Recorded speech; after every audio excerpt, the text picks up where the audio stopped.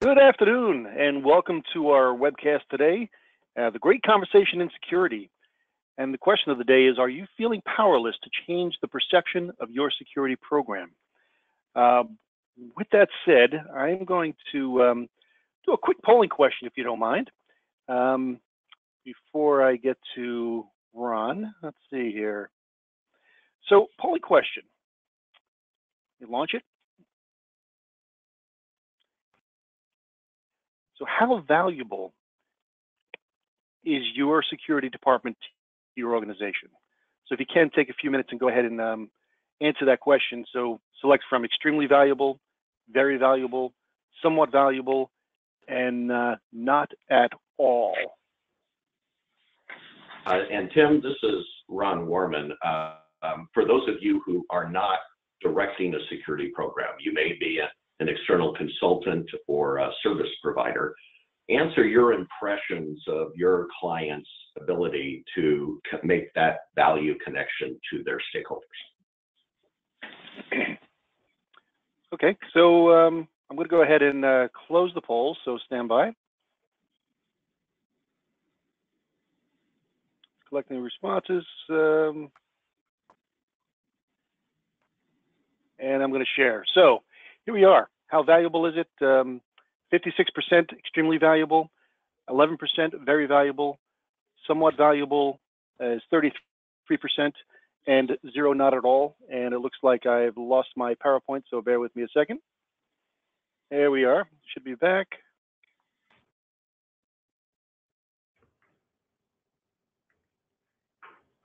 You guys see the PowerPoint? Ron? We're waiting for it to come back. Oh, okay, hang on. Why is it doing it? Let's hide. There we go. So before I get to the learnings, Ron, I'm going to just introduce you, who you are. You are Ron Warman. You're going to be our moderator today.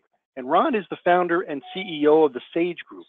Over the last 30 years, the SAGE Group has been helping companies build and execute value strategy. So with that said, Ron, I'm going to turn it over to you. So I'm just going to take you to the next slide that is important, which will be talk about the results. And Ron, it's all you. You got it. Well, first of all, thank you, Tim. And those results are engaging and absolutely relevant to what we're going to be talking about today. Let me just give you a quick synopsis of why we're doing this. The Great Conversation is a forum. It's designed to capture the conversations that are front of mind for security executives and their teams. And like every great conversation, it builds on the previous conversation and the experiences, the lessons learned of each of us. And the hope for result is it results in a network of knowledge that can be leveraged in managing our people who happen to perform roles in our core processes that drive value and mitigate risk in our organization. So the whole idea of a great conversation is transparency. We're going to be talking in a webinar. It's difficult to get transparency, but I think you're going to find this conversation between the three of us very engaging. So let's go to the next slide. And I love technology, so we're gonna have fun. What we're gonna try to achieve today. Yeah, what we're going to achieve today, hopefully, with your help, is we're going to focus on culture as a lever to strengthen our security program. And in that context, we all know vision and mission matter. And the steps to begin a change effort around that, whether you feel it's right now the culture thinks of you as very valuable, you probably are also saying I can do a lot more. We're going to talk about those steps in the change effort that will help you promote a path to value. And we're also going to be talking to two very experienced people, one a practitioner and one a security executive, about their experiences leveraging culture for security. So let's go to the next slide. First of all, Wendy Walsh. I'm not going to read this paragraph. What I want to tell you is my experience. She's a principal with the Enterprise Security Risk Group of Aronson Security Group. But what she's really doing is with her team of senior security executives with practitioner expertise, she's leading a new category of services called Security Risk Management Services. She has an MA in Organizational Development, and that complements her undergraduate degree in Electrical Engineering. Tyson Aiken was introduced to the Great Conversation Forum last March on the main stage. He's a Senior Director of Global Security for Nike. He's responsible for leading a team that supports the business drivers and value of Nike through the mitigation of risk of Nike's people, their assets, and their core processes that drive that value. Welcome, Wendy and Tyson. Thanks, Ron. Thank you, Ron. So one of the things we've already talked about, we've been having a great conversation between the three of us, and we thought it would be important to really define that term, culture. That can be an evasive term. So first of all, we're going to turn to one of the leading business magazines and see what they say. And it basically says, it refers to the shared values, attitudes, standards, and beliefs. That makes sense, characterizes the entire organization. But more importantly is that second paragraph. That culture is rooted in their goals, their strategy, their structure, and their approaches to their external and internal customers. And therefore, what this business magazine was saying is absolutely critical to any business's ultimate success or failure. So I wanted to drive that home a little bit. So we dug up a study, goes back, probably a few years ago, but it was 207 firms that were polled, public companies, over an 11-year period. And here's what they found. Those with a highly adaptive culture outperform non-adaptive cultures in both revenue, stock price, and net income. These are two senior level thought leaders in organizational change. And this is the polling. It was absolutely an astounding thing for its time, and it still applies today. We also found that one of the leading HR firms was talking about this 5% increase in employee engagement fueling revenue growth. But what they really were saying is this is top of mind of most chief executive officers. The idea that they're engaging their people through vision and mission and cultural execution around innovation and change so that they can fuel these kind of results. Absolutely compelling data. So we started to ask ourselves around this table we're in that you're listening into, we started to ask ourselves, what does this mean to security? And we came up with a graph that I'd love our two speakers to speak to, and that is a graph around the owners of organizational risk. Wendy? Thank you, Ron. So Tyson, in my work, I've noticed that a lot of these different officers of companies, they don't necessarily make the connection to risk. A lot of times the security department or the army of one security person feels like they own that whole risk. And from a business perspective, I'm finding that these executives, they're the ones who actually own the risk, and the security department is more the manager of what are we going to do about the risk. You know, here's the options of addressing the security risk, and what do you want to do? Is that what you're finding with Nike? That same, maybe a little bit of that disconnect? Yeah, I think so. I think we see that sort of generally. I think throughout the industry, we obviously we get into this industry, we get into the security field because we are people who want to protect and mitigate risk. That's something that unites us all as professionals. And I think sometimes that translates into a broad understanding that we own all of that risk, when I think you're exactly right. We're in many ways, we play a trusted advisor role. You know, we can advise on risk, we can advise on recommendations on how to mitigate that risk.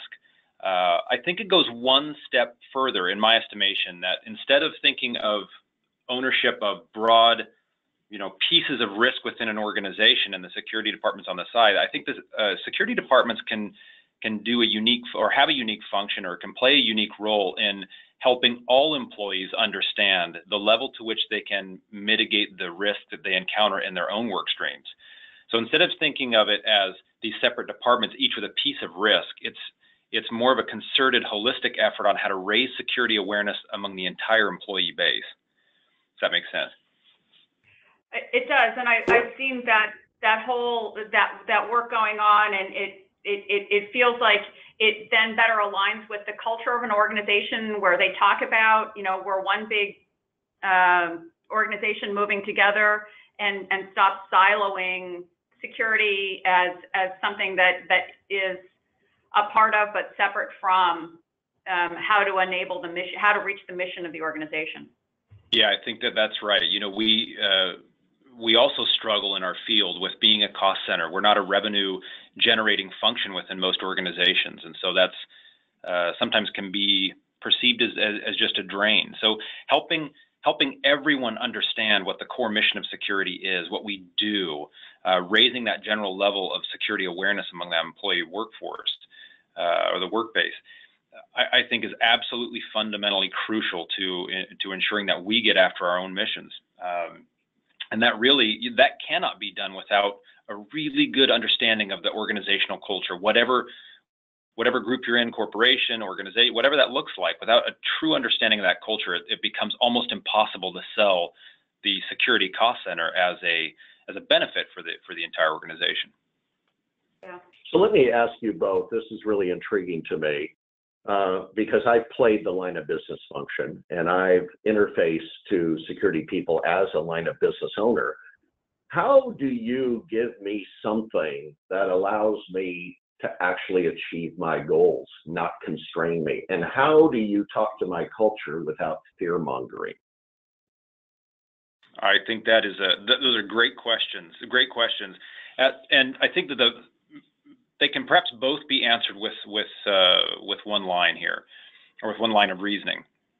Understanding, knowing the business culture, understanding and knowing the business language, and really getting to the core of what the business is, what it does, how it makes its money, I think puts us in a position where we can start to have the conversation around how security interfaces with that business.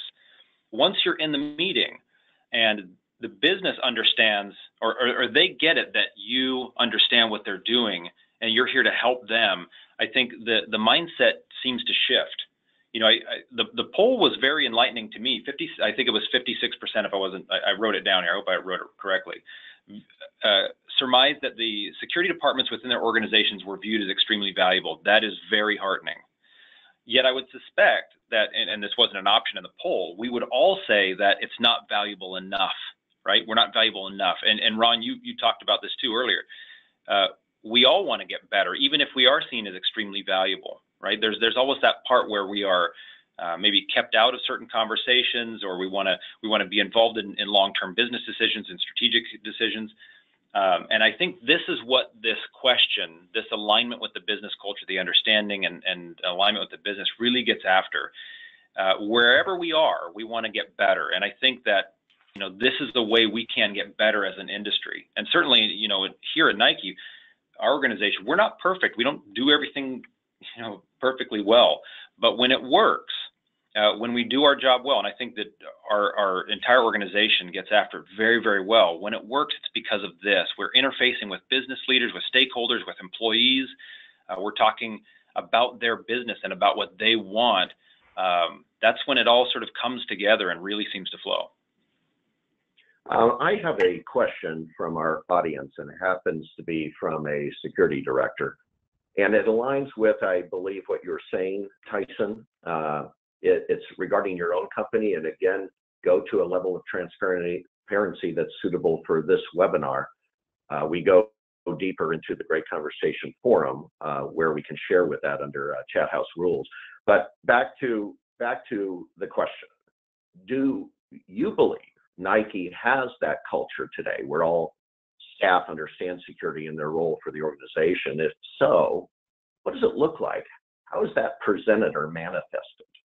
That's a great question, and Ron, you said it exactly right. I mean, obviously, when we're talking face to face, we've got a lot more. We have the ability to be more transparent with each other. Due to the recorded nature of the webinar, it makes it a little bit trickier. But what I will say, and this comes right into the employee experience. no matter how good you are, no matter how well integrated you are with your employee base, the reason why you can always do better is, we're all in groups that have a lot of turnover, have some turnover, right? Everybody's different, but there are new employees coming in all the time, both as a broader organization and within the security organization.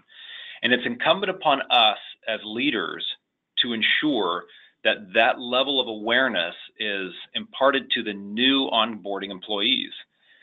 If you're not careful, and this is separate from security, I mean, this is general business.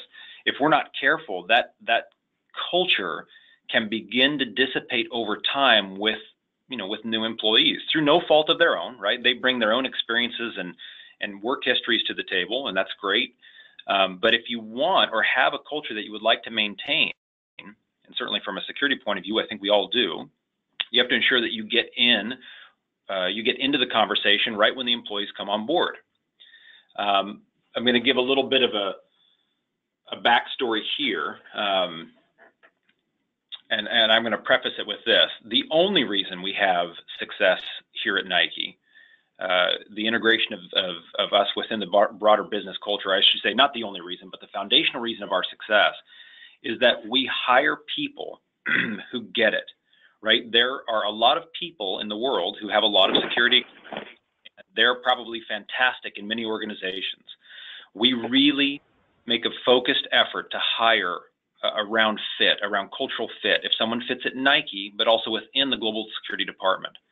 And, I've been here a few years, been at Nike 5 years, and we've grown a lot in those years. I think we've been successful because we have hired so well, and I am very fortunate to have a wonderful team of support on all sides, above and below, and peers. We have a lot of people who are interested in protecting the brand, and so I want to lead in, and you can all see the image of the turnstiles here. When we sort of first started our global security project, so to speak, it was a total reset of how security was viewed. We had a concerted goal on how we wanted to change that. But more importantly, we wanted to get to a place where we protected, those things that all security professionals want to protect, right? People, places, product and process, the assets themselves, right? So when we first started, we had a wide open campus. Originally, we were designed around a university style to encourage growth and collaboration and communication. And for that purpose, it functions very, very well. But these buildings were, they were built over 20 years ago.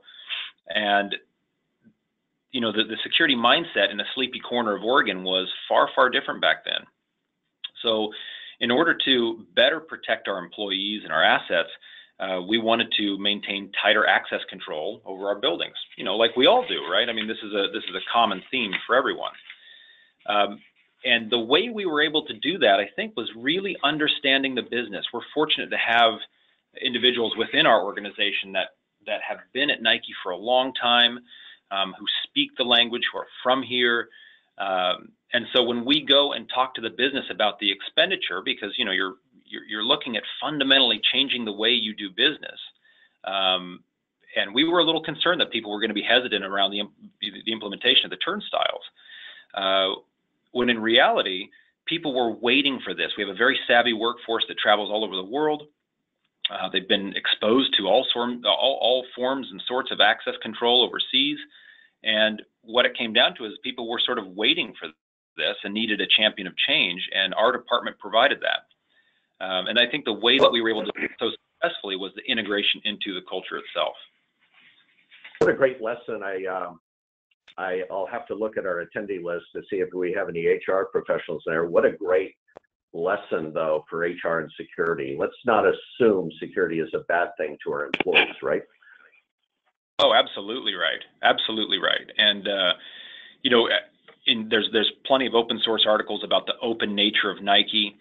We went into it with a really focused effort to maintain that open culture, but also provide some level of security for our employees. For those, if anybody's ever out here, we can walk around our campus. I'm happy to show you around. We really carefully thought about how these turnstiles would work, how they would be integrated, how they would look, make sure that fit all points of Nike's culture, and I think it's been a great success for that reason. That's awesome. We got one more minute, and then I'd like to have Wendy weigh in with her experience, but we have another question from the audience. So very quickly, it's around the nature of culture again, but at times many companies, don't know if Nike is doing so, please share if it is. Sure. But a lot of times companies are outsourcing a part of or all of their security to another entity. Yeah. Can that be done in a culturally significant way? Yeah, I think so. And we can respond quickly. This is something certainly for a much longer conversation, and hopefully we can have that in March. That is absolutely right. Here we have some outsourced, some in-house, and I think everybody's probably in that same boat. You've got to make quick changes, and that sometimes means outsourcing certain projects. Fine. But real effort needs to be around the maintenance of security, but also helping those people that come from the outside, helping them integrate into the culture. Many times we want to get started on a project, we want to go, here's what we do, and we're off to the races. When in reality, if we just take a moment to pause and help people coming in to get integrated into the culture, helping the culture, the established culture understand the new people coming in. If you take time to think about it and plan around it, I think that it can help mitigate some of those stresses. And it obviously is much more difficult with an outsourced company, but it can be done. So if there's any service providers on this call, take note. More and more executives like Tyson here may be interviewing you just like they do with their employees for your cultural fit. Let's go to Wendy Walsh now. Wendy has a broad experience with many different vertical sectors. And Wendy, if you can share how you're actually intersecting with the culture and what you're finding.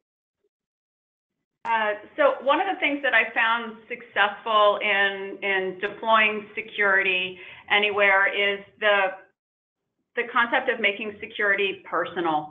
And I think a lot of us on this call today, we all know that we're doing really important work. And how does that translate to somebody who works in some department who never ever sees you?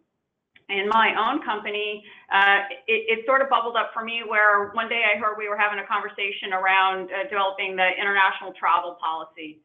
And so I started to ask questions about, well, what about domestic travel? Because we have incidents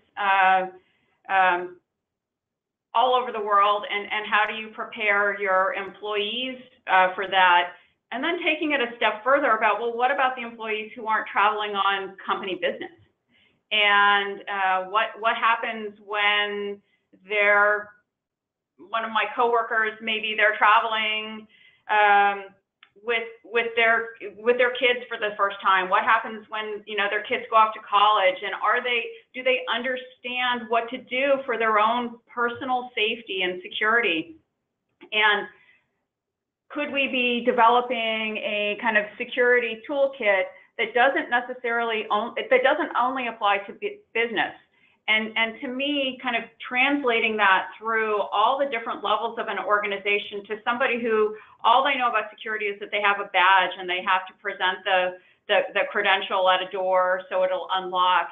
It really helps show how security is woven through the entire fabric of who we are as individuals and in an organization.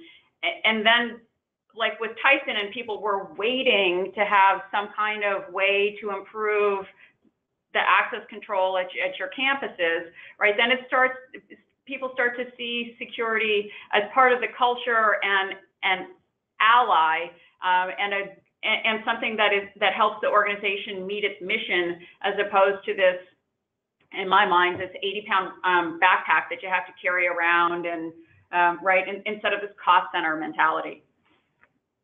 Yeah. What a great. Oh, sorry. Go ahead, Tyson.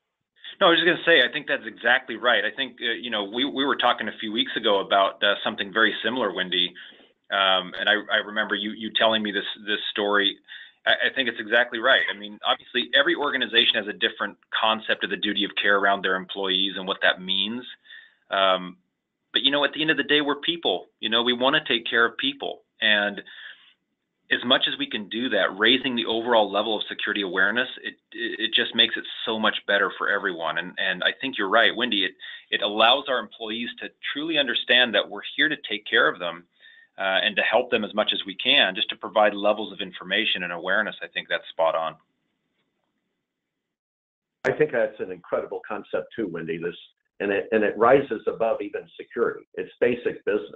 How do I provide value to the very constituency that I'm trying to win their hearts and minds? And for an organization to reach out to their employees and say, we want to help you, give you travel insights on your personal or professional travel. That's incredible. Great concept. With that said, go ahead, Ron. No, please. Oh, well, I was just going to mention very briefly, and again, something we can dive into further at another time. I think I mentioned this before, Ron. We were talking about this. We have an internal ad campaign. Essentially, it's a marketing campaign called Keep It Tight, and it is a platform for security communications. It's a modular style training. We can have different types of information, right, around whether that's travel security, situational awareness, what have you. And over the years, it's modified and changed to be able to, we provide all sorts of information, and so much so it's entered into the Nike culture so much that phrase "keep it tight" is essentially it's a commonly used phrase here throughout the organization, and not just here at campus, but globally. That's obviously gratifying for us to see, but people take it very seriously. And the whole concept of "we are all Nike security," which is the sort of the impetus behind the campaign, is that people have to take responsibility for themselves, but we're here to help them have the appropriate tools to be able to do that. It's one thing to say to someone, well, you got to look after yourself. It's another thing to say, listen, you're going to be on your own, out there traveling or whatever, but here's some things that will help you be better, help you be, more safe and secure, and to be more aware of your surroundings. Providing them tools helps them feel that connection, and I think become more involved personally in the overall security mission. So we wanted to leave all of you, and several of you have asked on the questions, asked for next right steps. So I should give you $10 for that segue, because we're going to talk now about maybe some suggested next right steps. Wendy and Tyson, can you go over some recommendations they might take while we're heading toward the great conversation in March? One of the things that I find challenging for a lot of security professionals is that we speak in our own language, and that we know what to do, and yet the translation into the language that our CEO speaks, the CFO, we don't speak the same language, and we don't actually understand what their concerns are about how to address security, how to integrate security.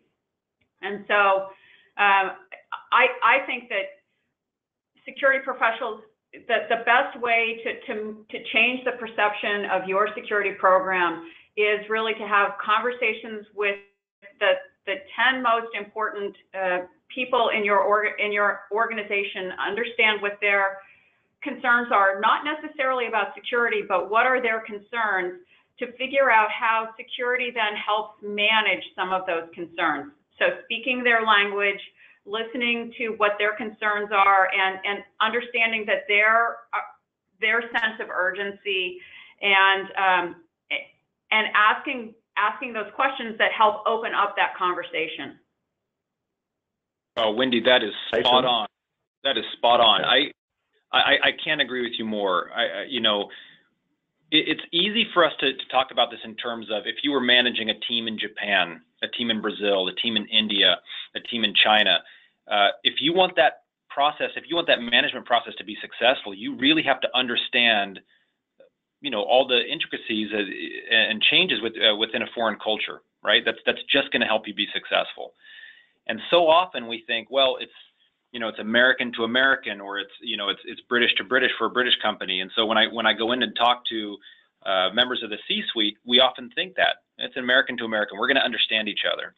When in reality, just as you said, Wendy, we're speaking a security language, And we need to be able to translate that into the language of the business. And you can't really do that without learning the business, understanding their work, and then helping them understand yours. And once that process happens, it just seems to flow. And so oftentimes, I mean, yes, we're security professionals, but really what we're doing is translating. We're translating our work into the language of the business. And I love that. With that segue, let's understand. We had a very brief 30-minute conversation, and we're running out of time. Those of you who have submitted questions, we promise to get back to you. And also, we want you to engage with speakers. We have put together a contact email, info@thegreatconversation.com. And you can send it in. We will make sure those questions get directly to the speaker and get you an answer. And those answers are going to help these conversations we have all year long help build upon conversation to conversation, what ultimately culminates in the Great Conversation in March. Here's four other webinars that we'll be conducting all the way to the Great Conversation. And some are, you can see, some of them are fairly provocative. The insecurity of security, the whole idea of machine learning, how it's going to change security, the role of intelligent communications, and then access control is something many vendors are doing now, but it's not who they are becoming. So we're going to talk about highways and on-ramps along those lines. So with that said, we invite you to the March event and to the subsequent webinars. Tim, I'll hand it back to you. Thank you, Ron. Ron of the Sage Group. Thank you, Wendy of Aronson Security Group, and Tyson of Nike. That actually, I was going to say an awesome conversation, but that was a great conversation. As Ron said, this was the first in a series of webcasts. Join us for the next Great Conversation in Security webcasts on November 15th, the insecurity of security. With that said, I think that's it. Thank you, everybody, for joining us, and we'll see you on November 15th. Have a great afternoon. Thank you, Tim.